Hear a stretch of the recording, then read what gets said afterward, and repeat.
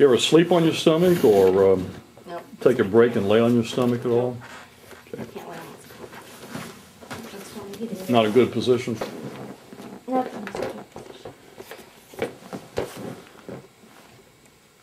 I have a padded tip on this gauge, and what I'll do is very much like the muscle test, I'll push down. When you start to feel any kind of an increase in your pain, just say so. Say stop or now or whatever you want to say. And that's when I'll stop. I won't push any deeper than that. We're going to start down here at the L5S1 junction. I think I'll go ahead and get more specific here. If there's any discomfort, let me know. I need to readjust the threshold. It's set on 3, and she's feeling pain before that, so I'm going to take it down to 1 pound, 1 pound threshold, so we can record that. All right, here we go again. Just a little, not much. Okay.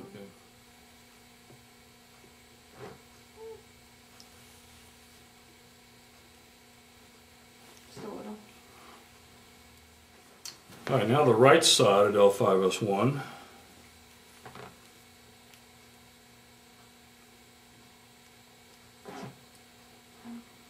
Just a little. No good. Okay, so out on the iliac crest, Ow, good lord. that's tender. Uh-huh. Right there's super tender. Right here. Mm-hmm. Really super tender. Okay. Sacroiliac joint. And that's what it is on this side. Tenderness there. All right, the iliac crest on the right side. It's hard to really find the iliac crest because just even light touch is causing her to withdraw. So I'll just get in the general area and record that. And that's just a couple of pounds. Go down to the sacroiliac joint now. That's what it Hurts real bad here. is.